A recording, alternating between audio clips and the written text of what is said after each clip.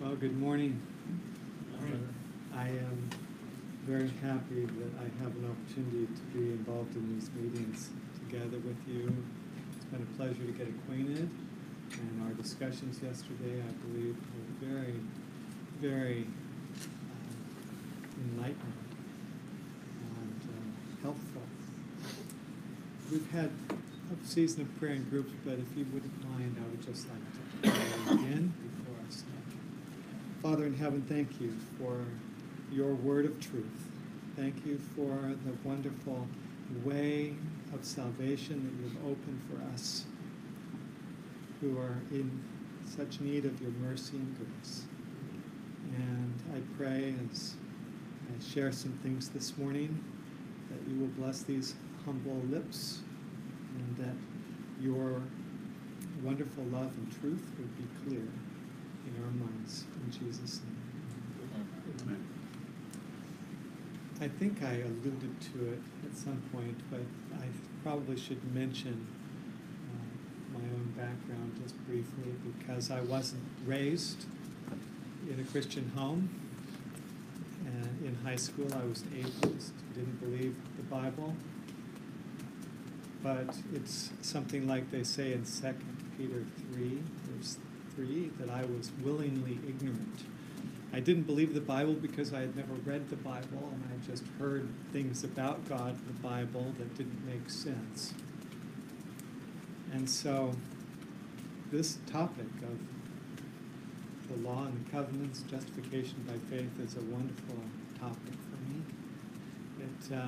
Every time I think about it, I recall that wonderful summer of 1978 when the Lord intervened in my life and opened my eyes.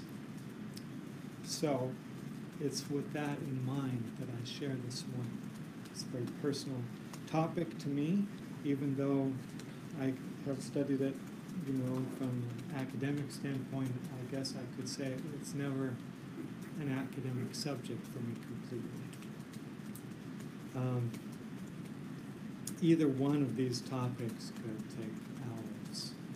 So I have decided to just give a brief historical sketch of how we've approached this topic from Adventist history, our statement of fundamental beliefs, and then into our study of the Bible on these topics. First of all, with regard, I guess I will reverse the order a little bit on justification by faith, because as we all know, in 1888, there was a very special series of presentations made by A.T. Jones and E.J. Wagner. I did a study of E.J. Wagner for my master's thesis at Andrews on his understanding of righteousness by faith and the sanctuary and eschatology. And so this is a turning point in Adventist history. Before that, our focus had been on really the distinctive truths of the sanctuary, investigative judgment, Sabbath, especially the law, and the covenants were understood in the sense of the ceremonial law that was beside the ark versus the moral law and the new covenant that is ratified by Jesus' death, the law in the ark, the law of 10 Commandments. And that focus became so exclusive that it was difficult to see the gospel of Jesus. And the preaching had been dry and doctrinally based, focused on truths, yes, truths of the Bible, but somehow the gospel and the justification by faith was set aside, not emphasized as it should be, not central as it must be, with Jesus the heart of every doctrine, every truth that we proclaim. So in 1888, that was a wonderful time of correction in our history. despite the opposition that it faced.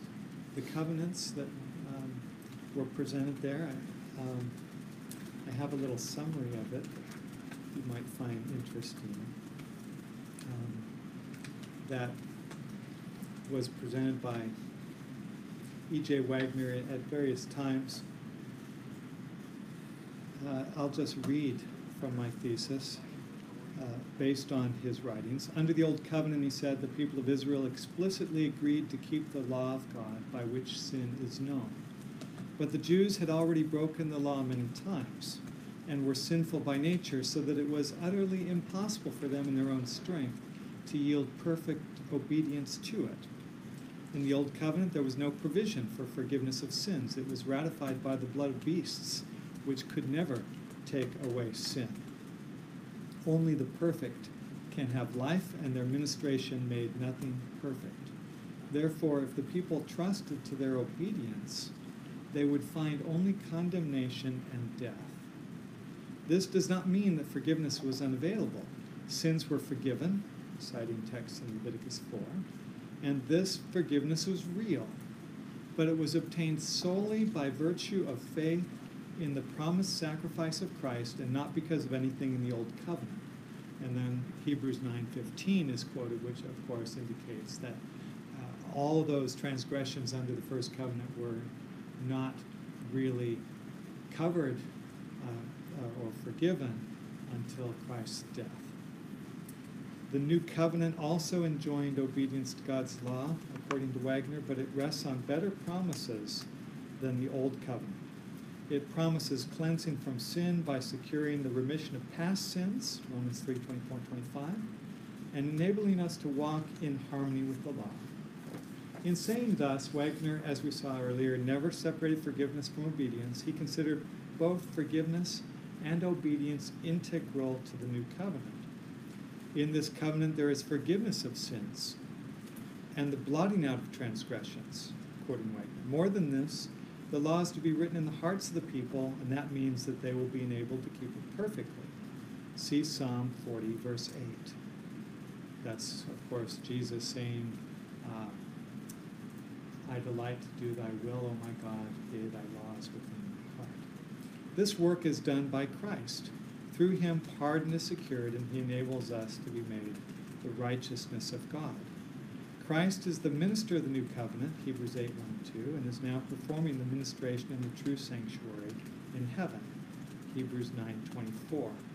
However, the letter of the New Covenant kills, because holding the mere letter of the New Covenant, that is, the performance of gospel ordinances, while not receiving Christ in the heart, is really a rejection of Christ. If the ministration which could not cleanse from sin was glorious, the ministration of the Spirit, which gives freedom from sin, must be more glorious. The only difference between the two covenants that Wagner saw is that the first did not include pardon for sin or the writing of the law in the heart. Of the New Covenant, Wagner wrote, the covenant makes it possible to arrive at perfection, for that is what is meant by the writing of the law in the heart. Forgiveness of sins is an instantaneous work, but the writing of the law in the heart is a progressive work, the work of a lifetime.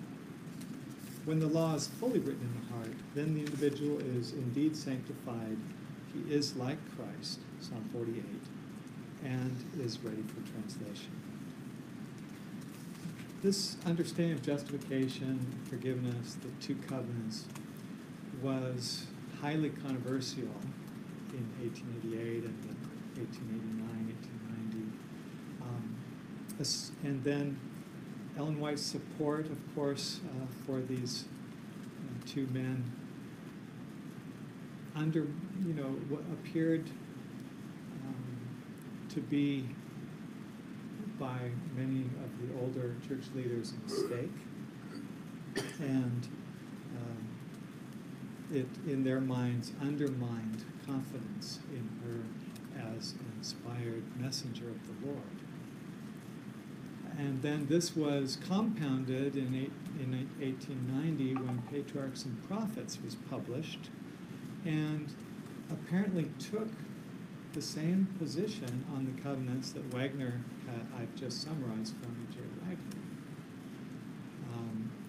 in their minds, that those who were questioning this view, it undermined our position on the Ten Commandments and the moral law, its binding nature, and they could not accept it for that reason. And then with Ellen White supporting it, even in this published book, it seriously damaged their view of her inspiration.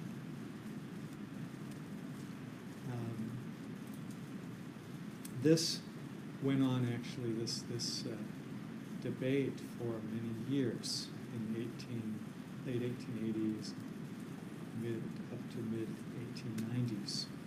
So it's in that sort of historical context, I think, we have to place our study of this topic. We can't pretend that this history never happened.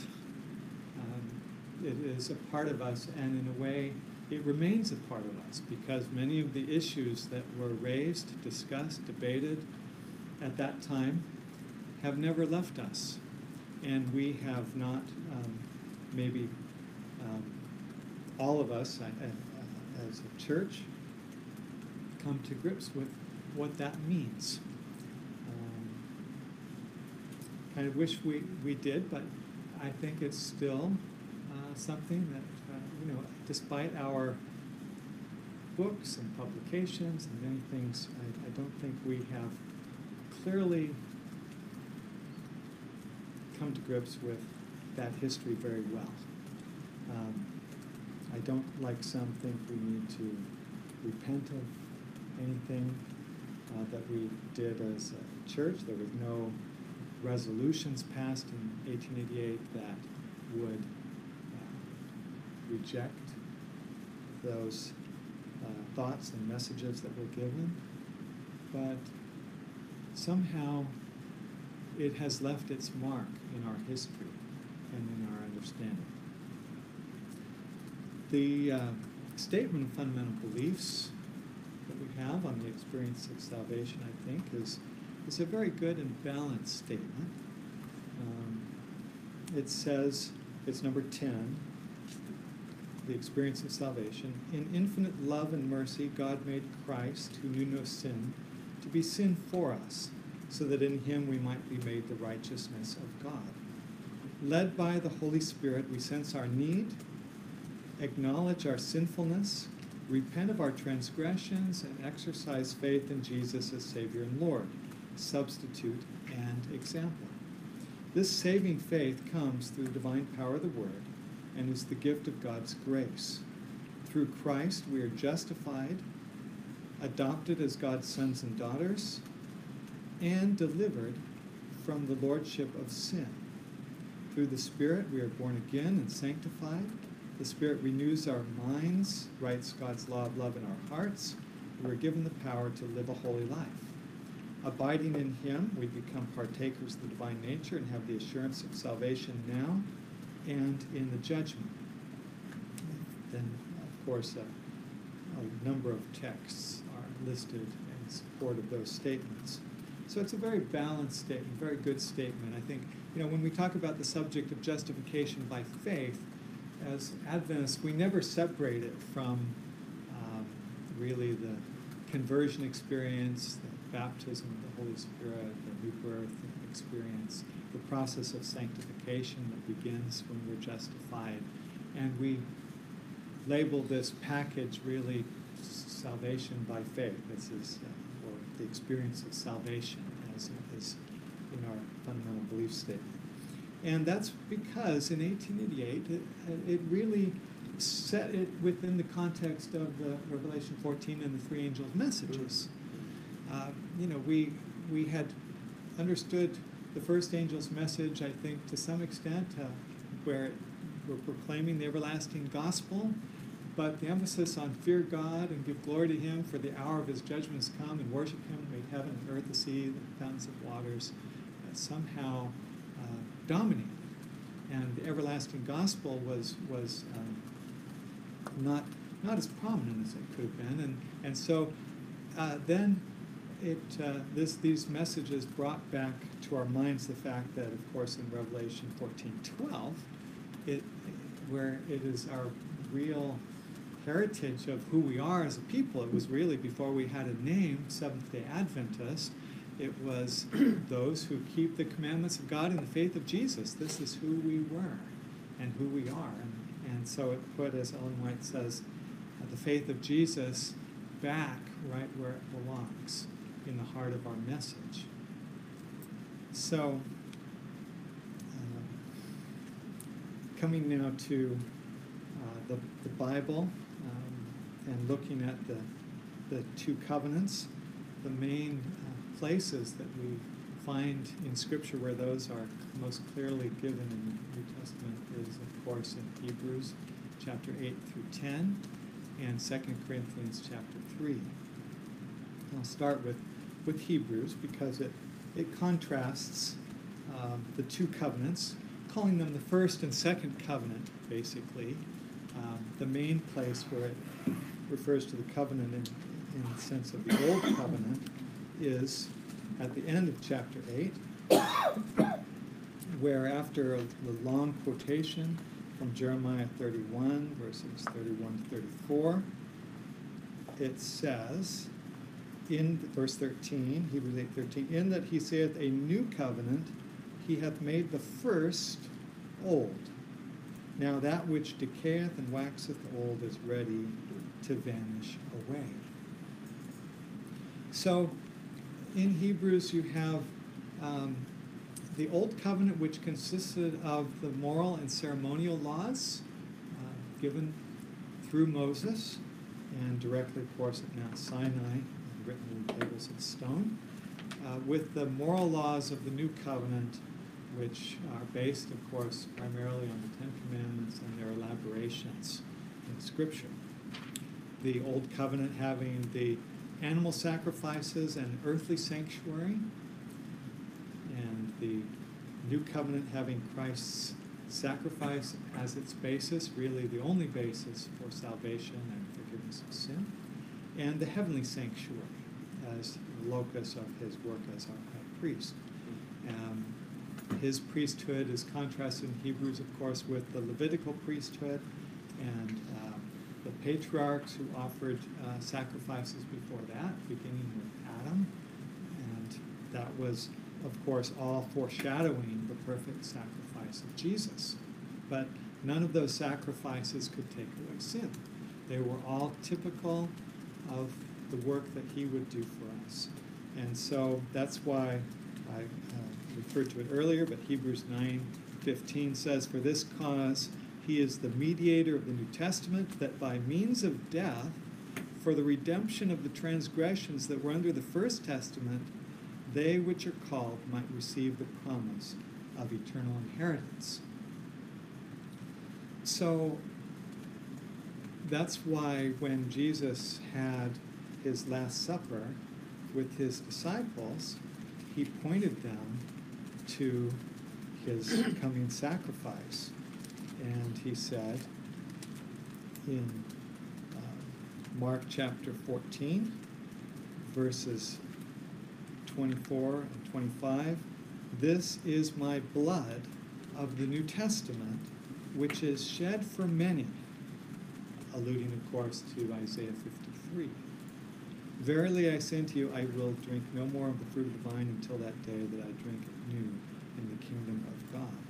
And so he pointed out the fact that it was his blood, his death, that really is the confirmation of the covenant that God made in the beginning, really all the way back to the Garden of Eden in Genesis 3:15, where the seed of the woman is promised, who would crush the serpent's head, put enmity between us and as Christ's seed and the seed of the serpent.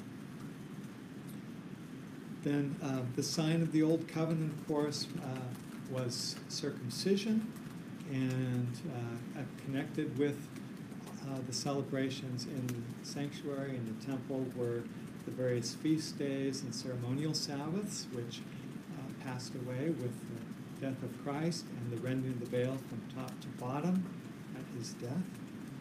And in the New Covenant, the sign of the New Covenant is baptism, of course, and foot washing and communion service is a renewal of that covenant, and the seventh-day Sabbath really is the eternal sign of the change in our hearts that has been made. The rest from our works as God did from us. And then it's already been mentioned, but the sacrifices of the Old Covenant were imperfect, totally unable to remove sin. And that's true, of course, not only of the daily service, but also the service on the Day of Atonement. There are many people who have been influenced by what in the late 70s, early 80s was called the New Theology. It's now quite old, I guess, in a way, now 30, 40 years old. Which tried to draw a contrast between the services in the first apartment of the sanctuary and the service in the second apartment of the sanctuary, oblivious to the fact that on the Day of Atonement, the entire sanctuary complex was involved. It began, yes, in the most holy place, and where the blood was sprinkled, but it also cleansed the first apartment, and of course the altar, and then the sins were taken, symbolically laid on the head of the scapegoat, who was sent out into the wilderness by the hand of a fit man, and so none of that was efficacious for forgiveness except in type and symbol and promise. It was only with the death of Christ that these promises and symbols could be realized, actually. Of course, we can experience that whatever time we lived based on faith, but it never became a reality, in fact, except with Christ's death. Without his death, there is no forgiveness.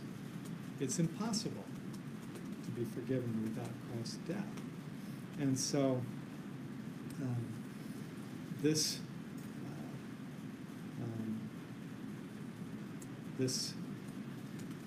contrast is really doesn't exist in Hebrews 9 at all. It's between the first and second apartments. I mean, it's a contrast between the earthly sanctuary and the heavenly sanctuary. And when you study the words hagia or tahagia and how they're used there for the sanctuary, that becomes very clear. It's consistent use, actually. You could go on at length about that, but the fact is that the contrast of the earthly sanctuary being incapable and the earthly priesthood and the earthly sacrifices, even on the Day of Atonement, being totally incapable of removing sin, because even on the Day of Atonement it has to be repeated year after year. It's imperfect. It's only a symbol. And so when Christ died and ascended as our high priest into the heavenly sanctuary, that opened this new and living way. So without understanding that, I think we miss the main purpose of our sanctuary message, because, as was mentioned yesterday, a door was closed in heaven in 1844, and a new door was opened in heaven. And that changes things.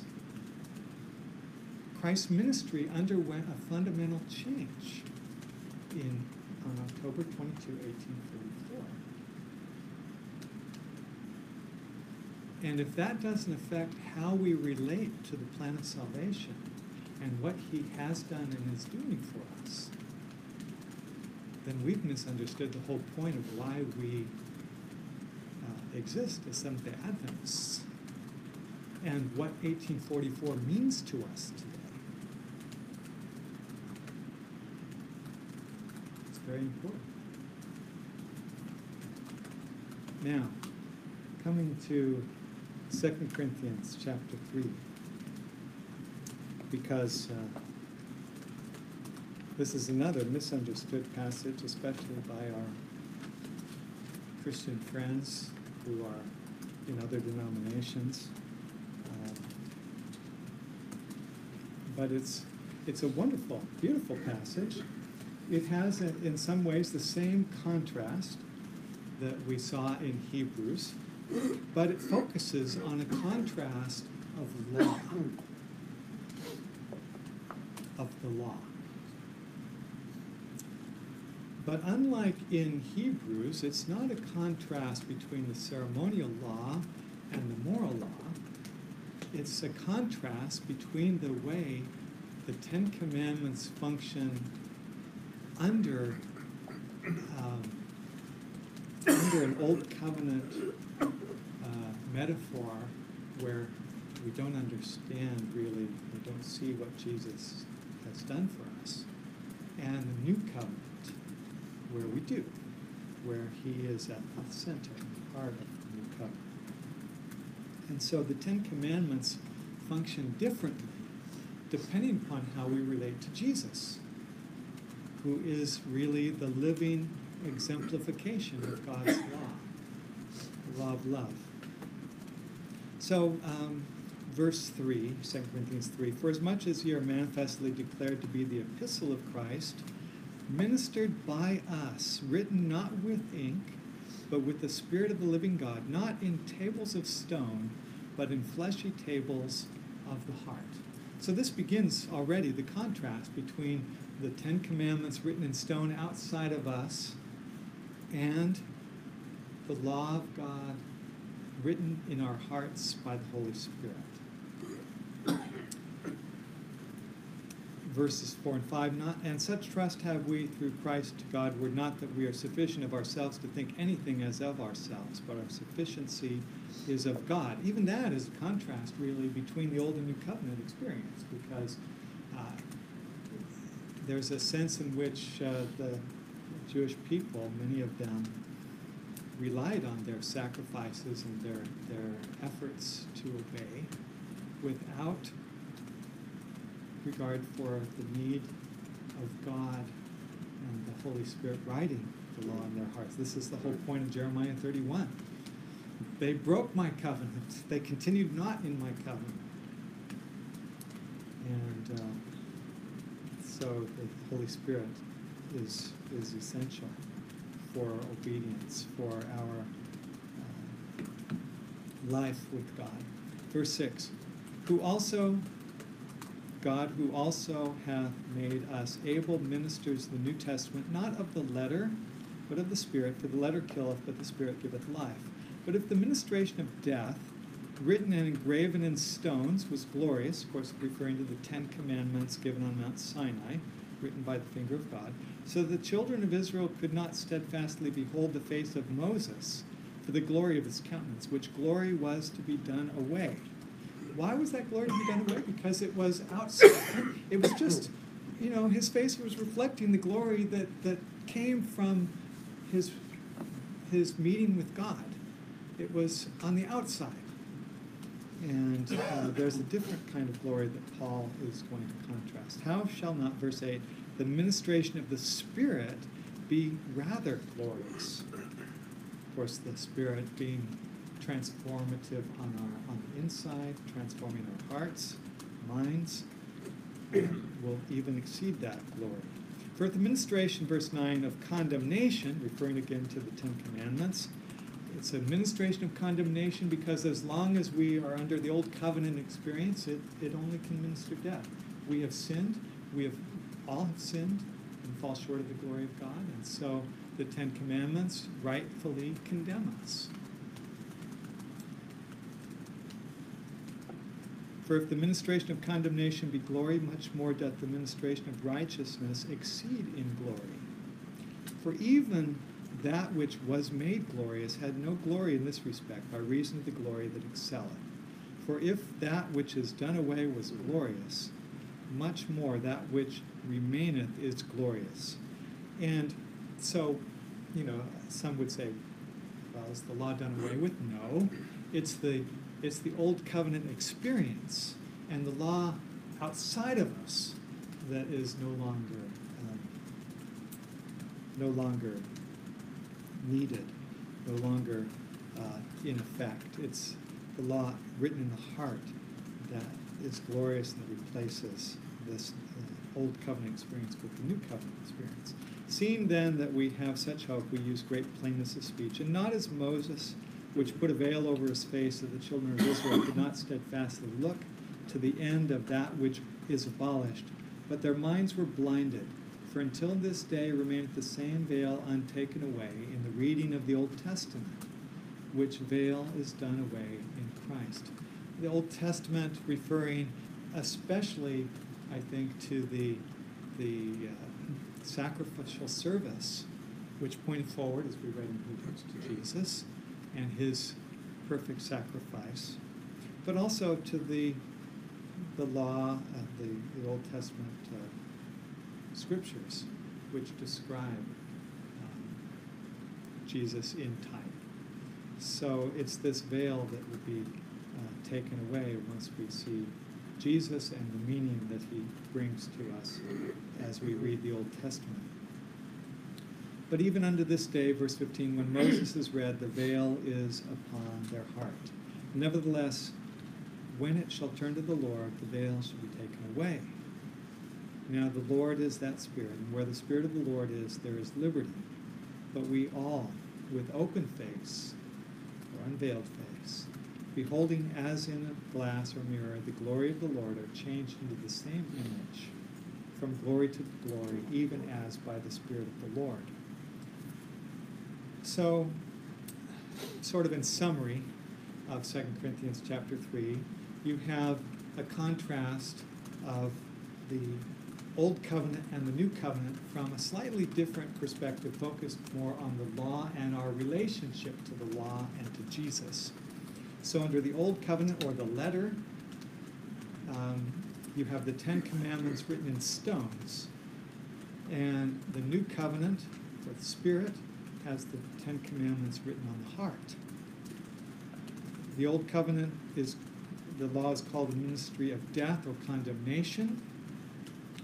And the New Covenant, with the law written in the heart, is a ministry of life, of the Spirit, and of righteousness. The Old Covenant is passing away, the glory of the Old Covenant, whereas the glory of the New Covenant remains. The glory of the Old Covenant is veiled, the glory of the New Covenant is unveiled, as we turn to Christ, as we see him and accept him. The illusion of Moses receiving the Ten Commandments and his face being shining with glory is fading, and of course the Old Testament allusion for the New Covenant is to Jeremiah 31 to 34, whereas the allusion to Exodus 34, 29, 35 was for the Old Covenant. When the Jews read the Old Covenant, it is with a veil on their hearts, but that veil is taken away under the New Covenant by turning to Jesus. So you see, the Old and New Covenant experience is one which is vital to understand before we really can believe and be saved. Jesus is at the heart of it. I'm going to now pass around a handout that I prepared. It summarizes our understanding of righteousness by faith. And I don't use in this the typical terminology of justification, sanctification. I look at it a little different, with different terminology, the same ideas, but just different, maybe more accessible terminology. So you'll see it's divided into various sections with Bible texts and then quotations from the Spirit of Prophecy.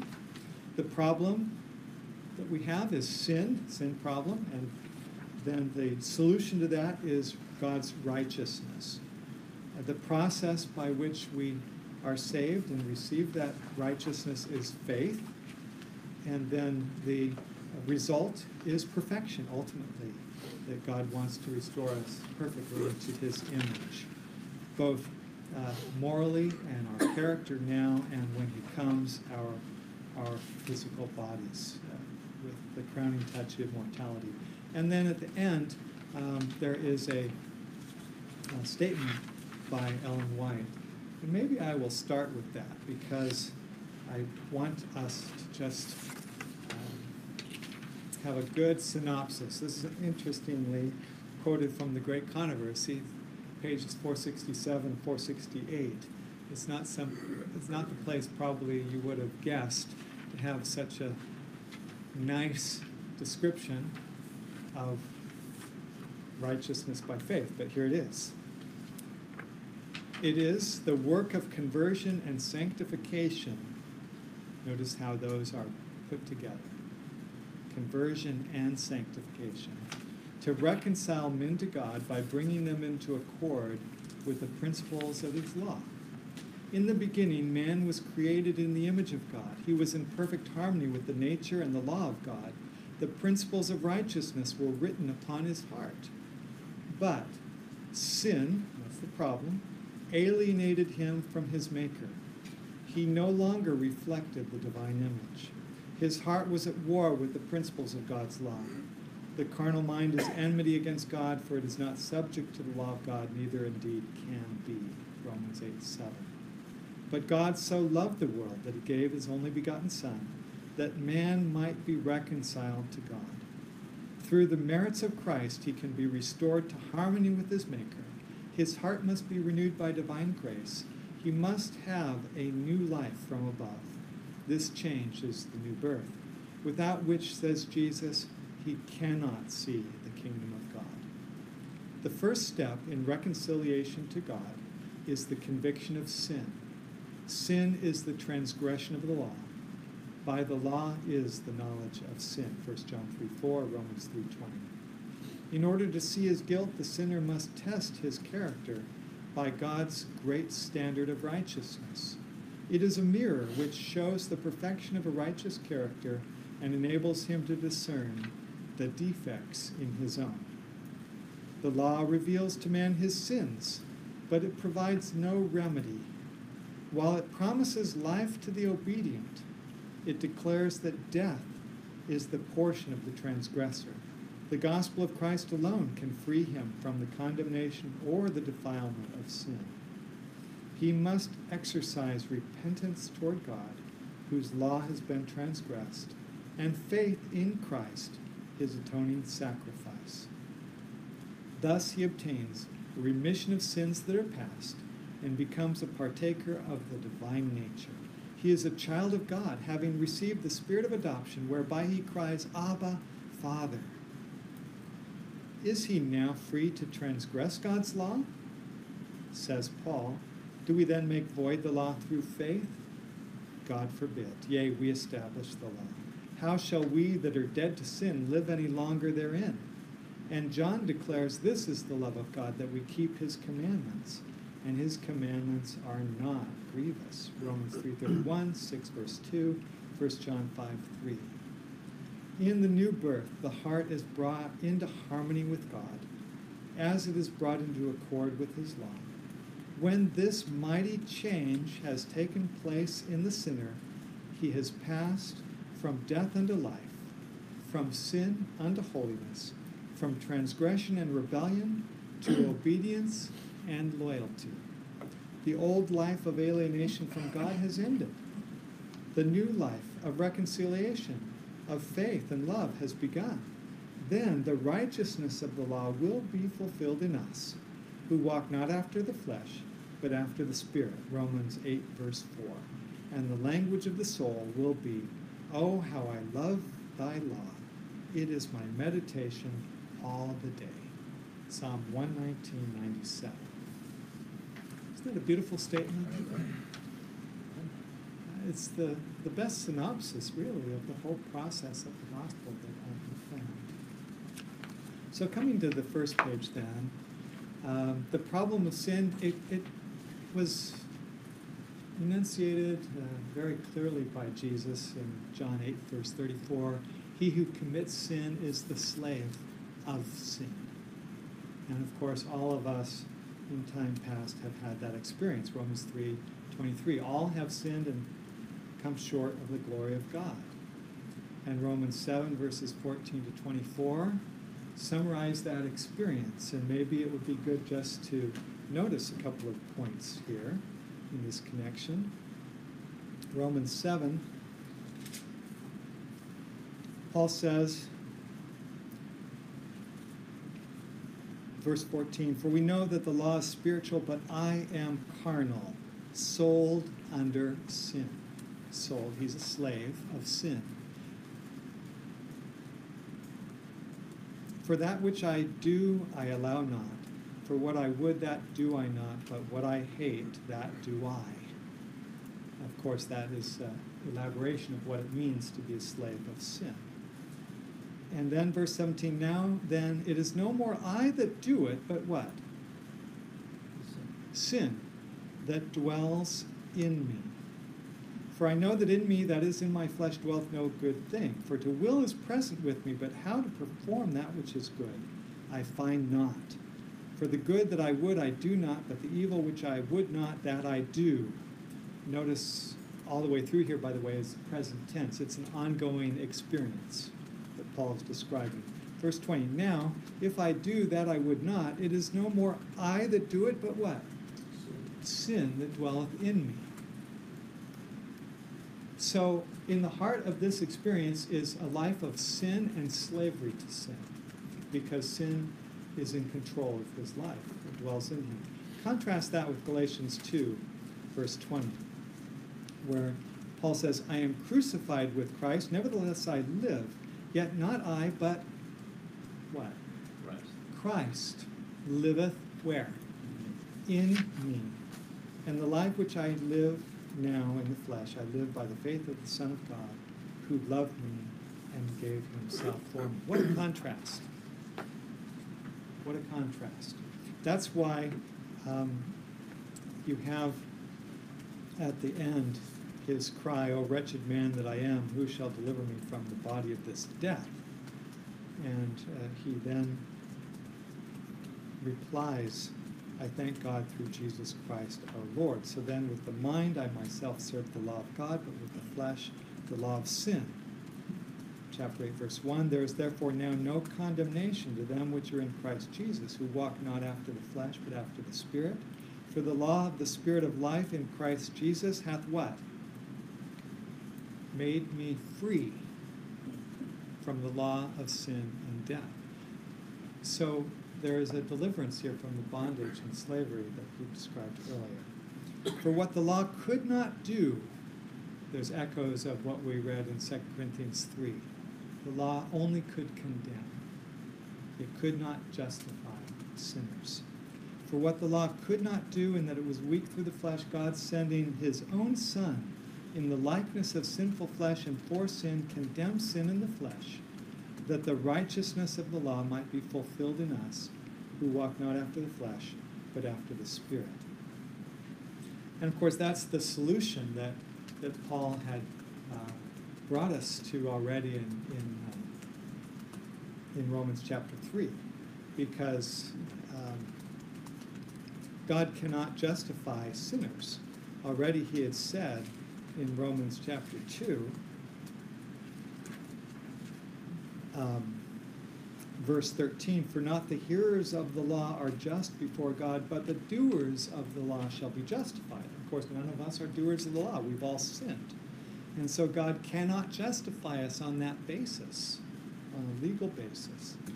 And that is why verse 21 of chapter 3, "But now the righteousness of God without the law is manifested, being witnessed by the law and the prophets, even the righteousness of God, which is by faith of Jesus Christ, unto all and upon all them that believe, for there is no difference. For all have sinned and come short of the glory of God, being justified freely by his grace, through the redemption that is in Christ Jesus, whom God hath set forth to be a propitiation through faith in his blood, to declare his righteousness for the remission of sins that are past, through the forbearance of God." The word propitiation there is hilasterion, which means the mercy seat. It's the place where the blood was sprinkled in the most holy place, and it's the only place of atonement. That's why it was on the Day of Atonement that blood was sprinkled there. And so Christ's death is the fulfillment of that promised atonement.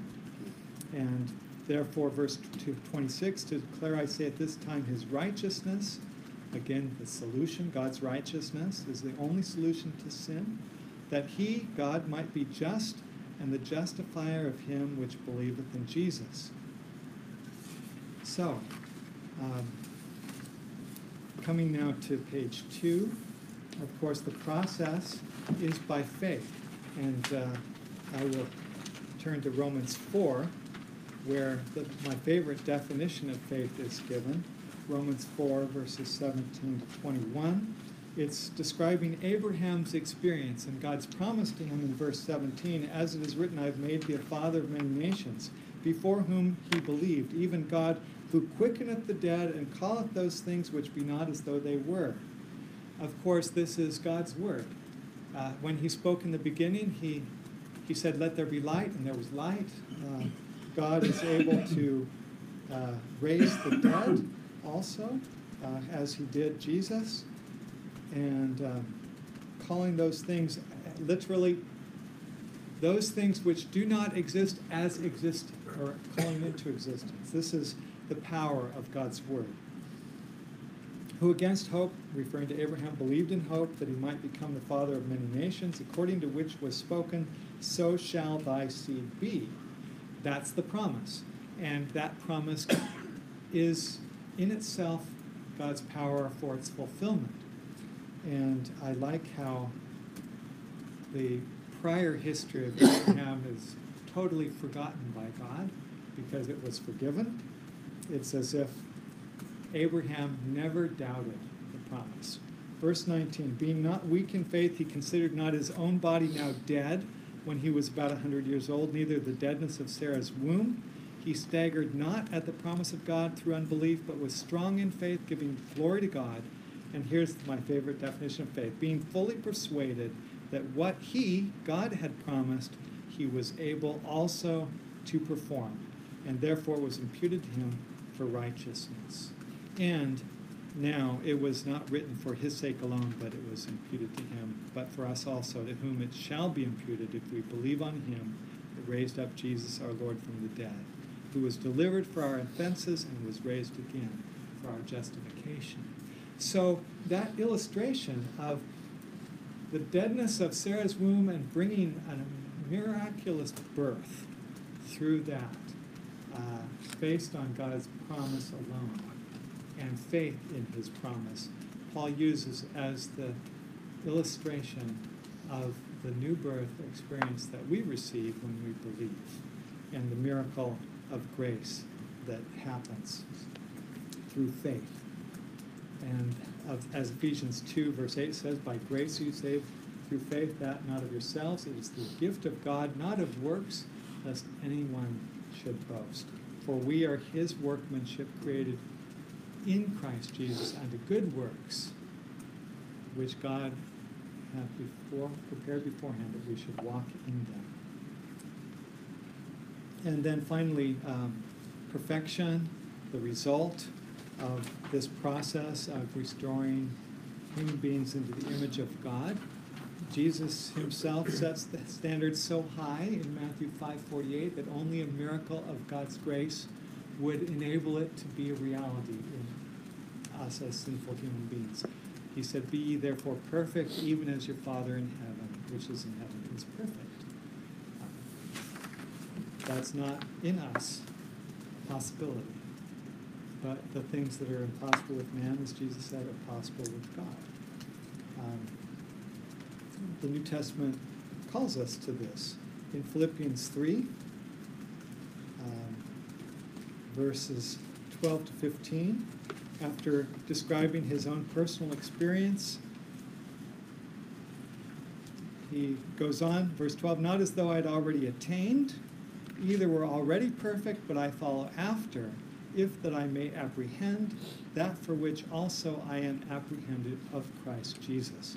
Brethren, I count not myself to have apprehended, but this one thing I do, forgetting those things which are behind and reaching forth unto those things which are before, I press toward the mark for the prize of the high calling of God in Christ Jesus. And something like Ephesians 2, verses 8 and 9, where verse 10 is often left unread. Verse 15 is often left unread here, but I like it very much. It says, "Let us therefore, as many as be perfect, be thus minded." That is, pressing forward, looking forward, not considering that we have attained.